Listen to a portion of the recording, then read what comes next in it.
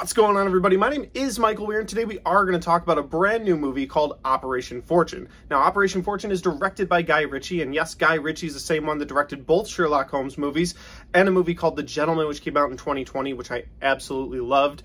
And he directed one of my favorite movies of all time, and that is Snatch, which I own on 4K Blu-ray Steelbook because it's just a perfect movie.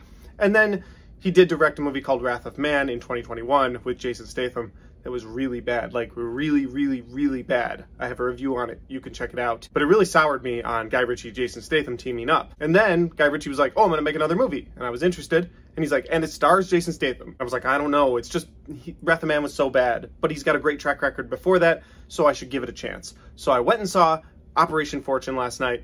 And I'm glad I did. I'm glad I gave it a chance because this movie was a fun time.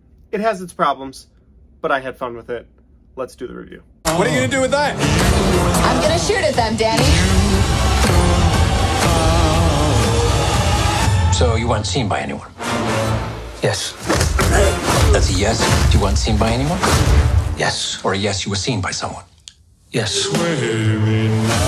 And so, guys, Operation Fortune, like I said, is directed by Guy Ritchie. It stars Jason Statham, and the movie opens with a device being stolen by a terrorist group, a group in general. There's a bad guy group that steals a device, and they don't tell you what the device is. In fact, when Jason Statham gets called in to be on the team to go retrieve the device, they don't even know what the device is. They don't know what it is, what it can do. They just know that it's out there, and it needs to get brought back by any means necessary. And there was a certain point in this movie where I really didn't think they were going to tell the audience what the device was. Like, there's even a moment where they come down to it, and they open a briefcase, and Statham looks in the briefcase, and they don't tell the audience what is going on with this device.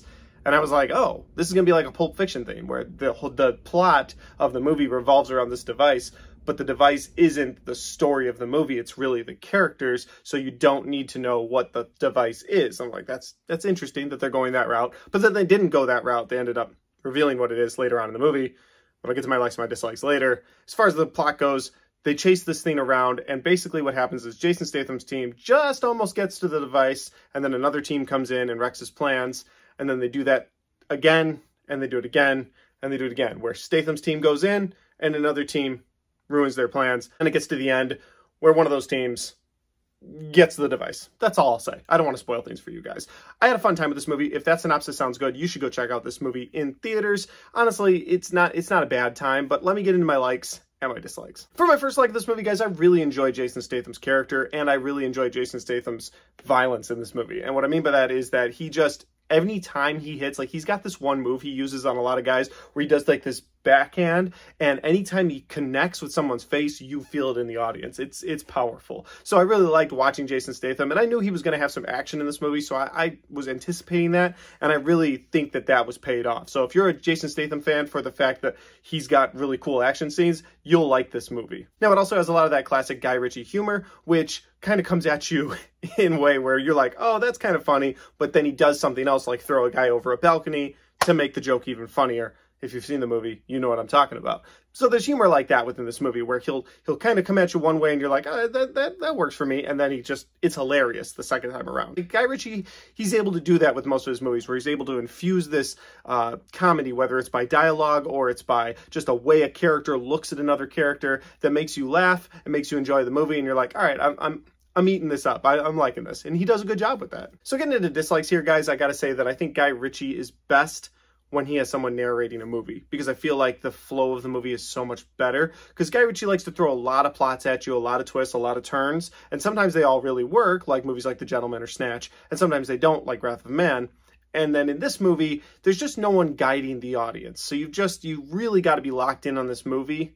And again, with Guy Ritchie movies, there's just so much going on. It's easier, at least for me, if there's some narration going on throughout the movie. So like in Snatch, you have Jason Statham himself kind of moving the movie along, explaining what was going on in the underworld. And then in The Gentleman, you have Matthew McConaughey doing a lot of explaining, and you have Hugh Grant's character doing a lot of explaining. But they kind of cut all of that out for this movie, so you're kind of trying to piece it together with the crew, and maybe that's what he was going for. Maybe he was going for like more of a thriller mystery than he was going for an action comedy. But there's so much action comedy in this, and there's so many plot lines coming together at once that it would have been nice to sort of have that Guy Ritchie narration going on throughout the movie. And without it, I got lost a lot. The other thing I'll say is, and this contributes to getting lost a lot in the movie, is the plot itself is weak. I mean, yes, you've got a device that people are trying to grab, but that is essentially the entire plot of this movie.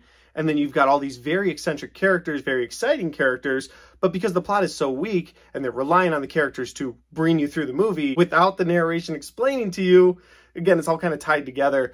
But that's my biggest issue with this movie, is that I just found myself sort of checking out throughout this movie. And then there'd be an action scene and I'd be like, oh, this is really cool. And there'd be something funny and be like, oh, that was funny. But then I'd check out again because the plot just didn't do it for me personally. Overall, guys, I'll say that I had a good time with Operation Fortune. It's not a movie that I'll necessarily rush back to the theaters for, but it's a movie I'll say that if you like Guy Ritchie's style of action or his style of comedy, then I think this movie will work for you. And I think this movie should do better than it will in theaters. I just think that it's kind of getting dropped at a weird time. You got Creed 3, you got Scream 6 next week, you got all these big movies, John Wick for action fans. So I think this movie's just kind of getting buried in the month of March. But that's my review for Operation Fortune, guys. If you enjoyed this review, don't forget to hit the like button. If you want to share this review with your friends, make sure that by hitting the share button. If you have seen Operation Fortune and you've got thoughts and comments, put those in the comment section down below because I'd love to know what your thoughts are on this movie. And finally, if you haven't subscribed yet, make sure you do that because I got a lot of content coming your way, including next week we get Scream 6. This week we get Creed 3. Like, I've got so many more reviews to do, so there's a lot of content coming. And if you want to see my thoughts on those, you just have to click that little subscribe button.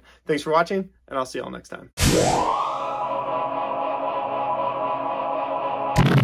Alright guys, well, another review. This time it was an action thriller. Next time it'll be a horror or another action boxing movie. I'm going to see Creed 3 and Children of the Corn tomorrow. Anyway, the point is, guys, that if you enjoyed this review, don't forget to hit the like button. And if you want to watch any of my other reviews, I got all my 2022 reviews right there and all my 2023 reviews right there. Thanks for watching, guys. I'll see y'all next time.